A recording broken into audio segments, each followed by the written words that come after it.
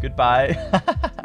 See you later, man. Hey, what's up guys, it's Nick2, and today I'm extremely excited to show you guys what I still believe to be the absolute best build in all of Wonderlands. This build isn't going to take advantage of any crazy bugs, glitches, broken damage interactions, or anything like that. It is just flat out insane damage all of the time. As a result, no matter what ends up getting buffed, nerfed, or fixed, this build will always be incredibly strong and shouldn't really get affected by that, because the power is going to come from the base characters. As you can tell from the gameplay, the damage is just completely ridiculous, and honestly, my setup isn't even 100% optimized, and that's probably the craziest part about it. This is currently my favorite build in the game, and I'm really happy that it came together as well as it did. The build pretty much has everything that you could want. You can just mob incredibly fast, you can kill bosses faster than I'm pretty sure anything else in the game, other than maybe like, if a Spore Warden gets super lucky with some Play the Angles procs. But otherwise the damage is crazy and probably second to none. And my favorite part about the build is that you can use whatever weapon you want. If you're sick of just seeing these cryo weapons all over the place and you want to use something else, you can 100% do that and still absolutely destroy everything, because the build isn't reliant on any specific damage type, and the base damage with the setup is just so high you can use pretty much anything and still have a complete blast. If you guys liked the video, I would greatly appreciate you dropping a like. It helps me out a ton, and feel free to subscribe for videos similar to this one. There's also some extra gameplay at the end of a level 20 Chaos Chamber, so if you're interested, make sure to stick around for that. Real quick before I get into the build, I want to give a big shout out to Advanced.gg, where if you use my coupon code Nick2, you'll save 10% off and help support me a ton. I'd highly recommend this stuff if you guys are looking for something that's going to give you a whole bunch of energy and a lot of focus, that's long lasting and isn't going to cause you to crash, while also tasting extremely really good, to be honest. I'd highly recommend checking out Advanced. They have some great stuff. They use a nootropic formula, so it's not going to have any garbage in it that's going to make you feel slow or tired or give you crashes or anything. Overall, really great stuff. I'd highly recommend it, and you can literally try it for free with the sampler pack. So overall, definitely recommend this stuff, and I'm a big fan of it, and I hope you guys are too. With all that out of the way, let's get into the build. So like I have kind of been referencing, there's a lot of variation when it comes to this build, multiple different ways to set it up, primarily when it comes to weapons, and just some other minor things when it comes to preference. I'll try to mention all of those, but I also don't want to water down the video with 600 different options. But I do want to give you guys some options, because it can be a little bit boring using like the same weapons and the same cookie cutter things all the time, so having some sort of variation can really liven up the gameplay. In terms of the hero stats, I seem to always forget about this. We're just going to be maxing out crit damage, because this is overall going to give us the largest damage increase that we can get. During all those gameplay clips, I was using status damage. The main point was to just get as much damage as possible for those raid bosses. If you're killing like Zomboss or just doing normal chaos trials and you're not trying to kill those raid bosses that quickly, the extra status damage I don't think is really going to help you, and I would rather opt for a full skill cooldown to just have more uptime. And from the shadows, being in that is more fun, to be honest, and then you have some of your skills up more often as well. So overall, that just feels a lot more fun to me. And the extra status damage is probably negligible at best, if I'm being completely honest. The rest I would either put into spell cooldown or just status damage. Crit chance we don't need because we're using from the shadows, and I still don't know if this works for weapons. So you could just go full into spell cooldown to have higher uptime on Buffmeister, or status damage. I'm just going to do the spell cooldown just to see how low the cooldown really is, just for fun, and that's what we're going to do for the hero points. Obviously, we are going to be using Stabbomancer. The main reason for Stabbomancer is that you just get a lot of really good stuff in the tree here that's going to increase your damage by a whole ton, and you get from the shadows, which I find to be extremely good for bosses. There's a lot of bosses where you can't reliably always hit the crit 100% of the time, and with certain weapons, getting the extra crit multiplier guaranteed all the time is an insane amount of extra damage, and I think the main thing is that it is just very consistent. But also, with From the Shadows, we're able to take advantage of on-action skill active enchants, which at some point, currently they're bugged and they last a total of 60 seconds, regardless of whatever action skill you use. I imagine that at some point those will get patched. So we are not taking advantage of any bug with this setup, other than when we're not in From the Shadows, I guess, because it's still going to remain active. Nothing we can really do about that right now. But whenever that gets patched, this build is still going to be just as good at killing bosses, because we're killing bosses within our From the Shadows window, and that's going to be while our action skill is active. So this is still, like I said, pretty much nerf proof. So that's the main reason for From the Shadows and playing Stabbomancer. An alternative would probably be Graveborn or Berserker, but that's not the point of this video.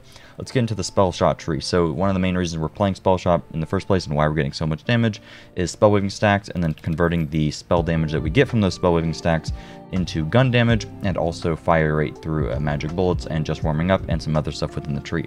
Talking about what The other things that we want to spec into are you can get this reload speed depending upon the weapon that you're using. I'm using liquid cooling, so this reload speed is not really going to help me out. But like I mentioned, there's a ton of different weapon options that you can use, so reload speed will probably benefit almost any of those weapons. However, you can end up playing Warcaster. You can max this out so that when you get a kill, you have a chance to instantly reload your weapon. And this is going to increase its chance based on how many spell-weaving stacks you have. So if you have a ton of stacks and you max this out, you have a pretty high chance of resetting it, in which case the additional reload speed may not have as much of a benefit if you're, on kill reloading. But we're not going to be using Warcaster because I'm using liquid cooling. But if you're using any other weapon, it's certainly a good pickup. You definitely want to get the just warming up for the fire rate per spell-weaving stack. Overall, that's just going to increase your damage a ton. At some point, on certain weapons, the extra fire rate can feel kind of bad if you're missing a lot of your shots, particularly with like the cryo SMGs, the nightshades and stuff. If you feel like you're missing your shots because your rate of fire is just out of control, don't feel too bad knocking these down a few points and then instead opting for more reload speed. Or something that's actually pretty good is getting a good amount of points into Font of Mana to not only reduce your spell cooldown, but also to reduce your action skill cooldown so that we have our From the Shadows up more often and also our Buffmeister up more often. Of course, we're going to be getting Glass Cannon for the extra spell damage here, and we also don't want to recharge our ward anyway because we're using the Cursed Witch Shield to give us 100% extra damage. The other things we don't care about, Spell Crit doesn't help us, and we don't want the ward like I just mentioned. Of course, we want Font of Mana, like I said before. Just put a few points into that, and then we're going to get high thread count here. I probably put one point too many into this one. Should have put one more point here, but neither here nor there. You definitely want to get high thread count to increase your spell weaving stack, so you just get additional gun damage, additional spell damage, whatever. For the rest of these points, it doesn't really matter. You could do Imbued Weapon, although I'm not even 100% that this even works with Buffmeister. It's kind of hard to tell. Either way, it's probably fairly insignificant, not a whole bunch of extra damage. If you're using a gun like the Queen's Cry, a Cryo SMG, any gun that isn't the liquid cooling that's going to auto-reload, Warcaster is certainly what you'd want to pick up here for mobbing and general play. I'm going to go Imbued Weapon because I'm using the liquid cooling, and then we're just going to put our 1 point into 1 slot 1 kill to increase our gun damage per stack of spell weaving. Now, the rest of this is a little bit of preference. Also depends on the weapon that you're using. So I'm going to pretty much be done with the spell weaving tree or Spellshot tree, and I'm going to go all the way down into Stabmancer to get 1,000 cuts for some extra damage. Depending on the weapon that you're using, 1,000 cuts may not be all that great, or if you really don't care about killing bosses that fast and you want your mobbing to be a little bit more fun, or if you're using a spell that isn't the Buffmeister and you want more uptime on it, Sever the Thread is certainly not something bad here. You could definitely get this. I just decided to opt out for it because I want the flat additional damage in the Stabmancer tree. But getting high thread count is certainly, Sever the Thread is certainly an alternative. So look out for that if you guys are interested in a kind of different way to set this up. And then you could just, put some points into Warcaster or Font of Mana. In terms of what we want to put into Stabmancer, we want the extra movement speed here because we're then going to use Swift Death, which is going to increase our damage based on how fast we're moving. We're going to be getting a whole bunch of extra movement speed, so the extra damage that we benefit from this is actually going to be pretty substantial. Then we're going to put some points into Arsenal just for gun damage and spell damage, which is going to also stack our gun damage. Then we're going to max out Swift Death here. Previously, I was putting points into Exploit Their Weakness. However, since I'm using a Cryo Buffmeister and a Cryo Gun, that's only one status effect. So this is only going to be 6% extra damage, which I don't think is all that significant. But we do have a lot of extra space here, so I'm just going to max out Arsenal. And then I'm going to put 2 points into Exploit Their Weakness. If you want more boss damage, you could max out Exploit Their Weakness and then also use a different element Buffmeister, maybe fire or something, so that you can make this 12%. Then we're going to get Elusive so that we can sprint while shooting, and then we're going to max Sneak Attack, or get Sneak Attack to 4 rather. Mainly, this is just 12% extra damage because whenever we're in From the Shadows, we're critting all the time, so extra crit damage is really nice there. But then we're also getting 1,000 cuts here. 3 points in is going to give us a good bit of extra damage. This build's kind of weird. You're probably looking at it like, what the hell is this? Like, you have 3 points in over here, and the other tree isn't even capstoned. You saw the gameplay. The build is good. It's kind of weird, but this is ultimately like the highest damage setup, at least, that you can get for just straight up bossing. But also, I mean, you just literally one-shot every mob anyway. So overall, I really like the setup. But like I mentioned, you could decide to opt out of getting 1,000 cuts and instead go for Sever the Thread. However, you do lose the sneak attack there. If you for some reason really want Executioner's Blade, never mind, you don't want Executioner's Blade. You want 1 slot 1 kill because it's so much extra gun damage. Getting into the rest of the stuff. So when it comes to weapons, like I said, there's a ton of variation here. The 2 best weapons, hands down, are the Queen's Cry and the Liquid Cooling. The Queen's Cry I think has the highest burst damage in the game.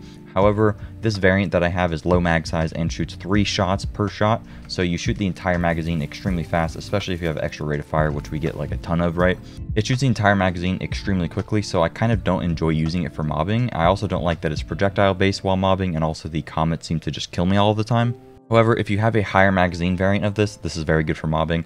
Queen's Cry is very good for spell shot, particularly because it seems to scale off of spell damage, so that's why the damage for this is really good, but when you use it on other characters, it may not seem as good. Overall, Liquid Cooling is the most consistent, overall very strong weapon, and I'd highly recommend that most people use this, but if you prefer to use Queen's Cry, that's certainly the second best option there. If you're using the Liquid Cooling, I'd recommend having a Masterwork Handbow so that you can quickly swap to it and instantly get those spell weaving stacks, because if you're automatically reloading using the Liquid Cooling, you're not going to be getting those spell weaving stacks, right? So I'd recommend having this. Also, this thing is just a lot of fun to use. I showed some gameplay of it at the beginning of the video. Every crit that you get is going to ricochet, and having guaranteed crit with From the Shadows makes this thing a whole bunch of fun to use. For the other weapons, you can just use literally whatever you want. I made a video talking about the 10 best weapons in the game. I think there's like 12 in there or something. I'd recommend watching that video if you're curious, but you can just use whatever you want. Obviously, I'm going to be using Liquid Cooling for this setup. As such, we're going to be using things that are going to pair well with that. As for our spell, like I mentioned, we are using the Buffmeister. I have a Cryo one, which apparently scales off of spell damage. I have some interesting information about Buffmeister that I'm going to make a separate video on, but the TLDR here is that you want it to have Pew on the bottom, so that increases your fire rate, and also this is overall just going to increase your base damage of your weapon, which is extremely good when using literally any weapon in the game. The increased base damage is really good. I happen to have one that is very good. It's volatile and has 2 spell charges. A friend of mine gave me this, Mako Enthusiast, so thanks to him. He will probably never see this video though, but thanks to him, this Buffmeister is absolutely insane, and this is what I would recommend you guys using. You definitely don't have to use Buffmeister though, you can use any other skill. Something that is a particularly very interesting interaction is that if you have a neck where whenever you cast a spell, reduce your remaining action skill cooldown by 20%, if you have a spell such as the triggering Saw Blades here, anytime, so let's say I use my From the Shadows here, let's put it on cooldown. So because the spell is a repeating cast, and with this neck, whenever we cast a spell, it reduces our remaining action skill, it counts as casting the spell even when you're just spamming this. So as you can see, I just got the cooldown down literally instantly on my From the Shadows. So if you wanted to abuse this, you certainly could. I am not with my build, but there's no harm in it. I don't think it's particularly broken, but as you can see, you could just use this, and it's insanely good, and you can just get it From the Shadows back. But alternatively, you don't even have to use a bugged one. You could just use something that has a whole bunch of charges, right? If there's a spell that you really like that has like 3 spell charges, every single use of it is going to reduce the cooldown by 20% flat. So overall, it's really good, and that pairs pretty nicely with my Buffmeister having 2 charges too. I really like using this neck, but an alternative to this neck is just literally anything else that has just like frost damage or whatever element that you're using. Or you could use one with a Spellshot power or Stabbomancer power to increase the duration of From the Shadows. And then what you want on the roll is just all damage dealt and action skill cooldown rate, depending. Both of these that I have are pretty nice. I like this one. If it had action skill cooldown rate, I think that would be better. And also, of course, if it had spell shot power, this thing would be pretty good. Like I said, my build is not even 100% optimized, but I like using this because I like just having From the Shadows up as often as possible. When it comes to our ward, we are of course using the Cursed Wit. This is I have the wrong one equipped, sorry about that. Typically, I use this one. I just had the wrong enchant. You always want to use Cursed Wit because this is going to literally double your damage whenever your ward is depleted. This is kind of mandatory, to be honest, with pretty much any damaging build, because 100% extra damage is double the damage. In terms of our rings, these two are very, very good. I'm really happy about these. Mood rings are what you want, because you want whenever your ward is not full, the effects are increased. So overall, this is going to give 34% gun damage, but also a ton of action skill cooldown rate and a ton of pistol crit damage, which is really going to help with getting our From the Shadows cooldown really low. I have 2 of these. Overall, that's what you want. In terms of the class item here, 2 things that you want it to be a smart armor so that your crit chance is reduced, but your crit damage is increased, so that our From the Shadows basically has 50% extra crit damage because we're critting all the time. My class item is the single thing that I want to upgrade the most. Mine isn't that bad because it's a smart armor and it has high thread count, but I have spell shot power, and then I have 3 into the reload speed. I would way rather the reload speed be just warming up, and if it's possible, I'd like it to be Stabbomancer power. I don't know if that's possible though with high thread count. I think it's only Spore Warden or Graveborn, I'm not sure. But also, companion damage, gun crit, ward regen, these things don't help me out at all. You could get all damage dealt, you could get gun damage, you could get movement speed, you could get fire rate. Like, if I had any of those things, if I had this roll, on here, my damage would literally be like 30-40% higher. It's actually crazy how much higher it could be with the optimal class mod, and this build is still that good. But you really just want the high thread count for the extra spellweaving stacks, and then you want the crit damage here. But I literally tested using a blue class item here without the 50% crit damage, but having the all damage dealt. Which one I was using? Yeah, this one, the all damage dealt, and it was still very, very good. So honestly, just make sure that you get high thread count and make sure that it either has the smart armor or it has all damage dealt. Let's talk about enchants, and then I'll show you guys some gameplay. Enchants are probably the single largest DPS increase that you can get with this build, because they just increase your damage by so much. We're going to be using a lot of the action skill active ones, because those just have such high values. The single best one is to get is while action skill is active, increase frost damage or whatever element you're using by 50%. So we're going to have this pretty much all the time with our in the shadows. And then you want on action skill start, increase damage dealt by 20%. These two are very good. And then on action skill start, increase gun damage by 40%. And then while action skill is active, increase elemental damage. These are the 4 best ones that you can get. Alternatively, on spellcast, increase all damage dealt by 15% is not that bad. Or you could get on spellcast, I don't know if I have one, on spellcast, increase damage type of whatever you're using by 30%. And then if you have a spell with like 4 charges or whatever, you could keep that up fairly often. But on action skill start, increase status effect chance of damage is not all that great. That's kind of all the good ones. I'd recommend just getting the ones that I have on. I mean, 50%, 20%, 40%, 35%. That's a lot of percent, guys. So I'd highly recommend trying to get all that. All right, now I'm just going to do a normal chaos chamber just to show you guys how the build functions in real time. Why am I running over here? As you can see, I have the hambo in my other slot, pretty much literally just to reload and get the spellweaving stacks up. I forget about it all the time while using my liquid cooling. Of course, if you're using your spell, you are going to give yourself spell shot or spellweaving stacks, but it's not all that high uptime when you're using something like the Buffmeister. But regardless, this is still a fairly good option. It's just if you have dementia like me, you may forget about it sometimes. But there we go, lagging. But as you can see right off the bat, damage is just a little stupid. Obviously not using glitches or anything. I haven't even mentioned in this video, if you wanted to take advantage of double Buffmeister, you very easily could and just not use From the Shadow. Not double Buffmeister, sorry. Buffmeister with another high damaging spell. I imagine they're going to patch that at some point, and obviously I didn't want to cover that, but with this build being as optimized as it is now, I imagine that would be like absolutely insane to see how much damage you could do abusing the Buffmeister glitch. Dude, this guy is being really annoying. But like all my videos, I kind of just wanted to show you guys the gameplay unedited, just so you can see how it actually functions without, you know, any funny business going on. You can see that you can literally just queue into a chaos dungeon and walk around and just one-shot stuff. Again, of course, I'm going to complain about the mob density and it being a little boring, because you guys have to sit here and witness me run around the map waiting for enemies to spawn. Oh, woohoo, dude, we did it. That was really hard. That was really crazy. All right. Next one. By the way, if you're still watching, please feel free to subscribe. Something like 80% of people aren't subscribed, so having a few more subs would be nice. I'd like to get to 150k at some point in my lifetime, but you know, that's okay. As long as you enjoy the content, I guess that's all that matters. But you know, seeing the numbers go up is a nice little dopamine boost. I'll probably show you guys this floor, and then I'll just start editing whenever there's actually stuff going on. This is again mainly to just represent that you can walk in and without anything going on, you can just kill stuff. But again, the spawn rate, and where did that guy come from, dude? Spawn rate enemies is pretty weird. We do have our From the Shadows up very, very often right now with the amount of skill cooldown that I got, which I actually really like. If I was on a floor with more enemies, I could actually kind of see how often it was up. But it seems like it's up. Like, look, it just went on cooldown and it came back after a Buffmeister use. It came back in like 8 seconds. Okay. My Buffmeister just killed me. Very cool. I made this floor elite, so hopefully it's more entertaining. Oh look, I forgot about spellweaving stacks already. I'll do some spellweaving stacks while shooting this guy, I guess. Oh, I just killed the guy. Alright, swap weapons. And let's mess up this Dragon Lord statue. Get owned, man. Get absolutely clapped on. As you can see, I made the floor elite just to show you guys that we still own and pwn. Got a little quartz action over here. See you later. Don't even need From the Shadows. Encounter clear in record time. Alright, these floors I'm a fan of because of just constant enemy spawning. Big fan of these. If I had the opportunity, I would make every single floor this floor. I don't care. I would just do this over and over and over again. Enemies seem to be getting resist damage a good bit. I don't know what that's about. Oh no, maybe I take it back, dude. Maybe I take it back. We don't like the spawnling shrooms, man.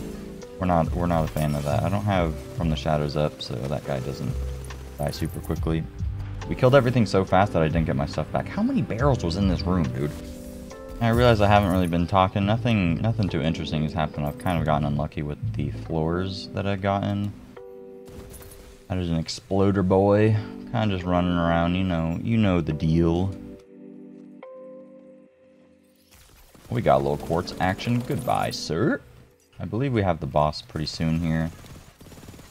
That'll be nice, I guess. I really want a floor of just only badass enemies. Can I get that? Did I just like ricochet or something? I think I shot that guy's shield and I died. I don't know. Alright, we're finally on the boss floor. Let's see if I get cursed with Dragon Lord again, which seems to always happen. Ooh, we got Parasite.